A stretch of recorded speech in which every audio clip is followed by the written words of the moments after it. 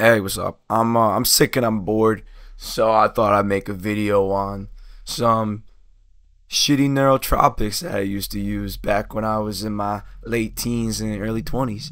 So I found out about neurotropics through like acid YouTubers back before YouTube demonetized them all. Dudes like Psych Substance and Avi LSD, they would talk about these things called neurotropics. And you know, me being like 17 was like, I know everything, I got this. I'm gonna start fucking with some neurotropics to get my brain power up. So I started off with this one called Phenibut, which it acts like Xanax and alcohol.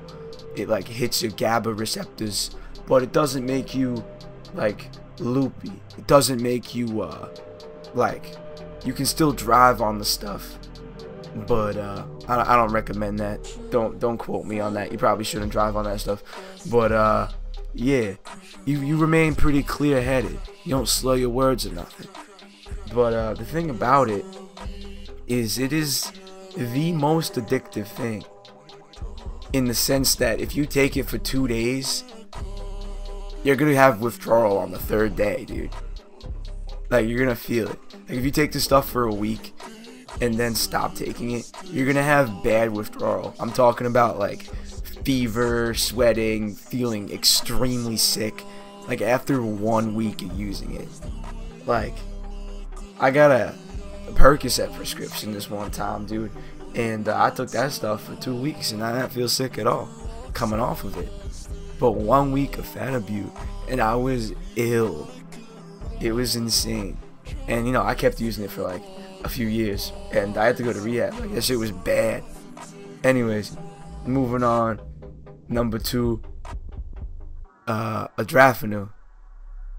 Yeah, Adrafinil is this stuff that converts to modafinil in your liver. And if you don't know what modafinil is, modafinil was hyped up by shitty journalists as like this limitless pill.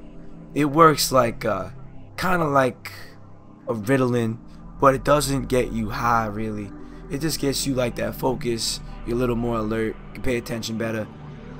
And you know, I noticed it did help at work. But the 2 really crazy side effects that it gave me was the worst acne of my entire life. Like, I had completely clean skin before this stuff. I used it for a year and I still have terrible acne scarring because of it. 4 or 5 years later, terrible acne scarring. And it also makes your piss smell horrendous. It's just garbage, dude. All these neurotropics are garbage. Don't waste your money, don't waste your time. It's just a scam. Drink a coffee in the morning, go to bed a little earlier, get some good sleep, and your brain will be doing fine, dude. Fuck all that neurotropic noise. You don't need it. Trash.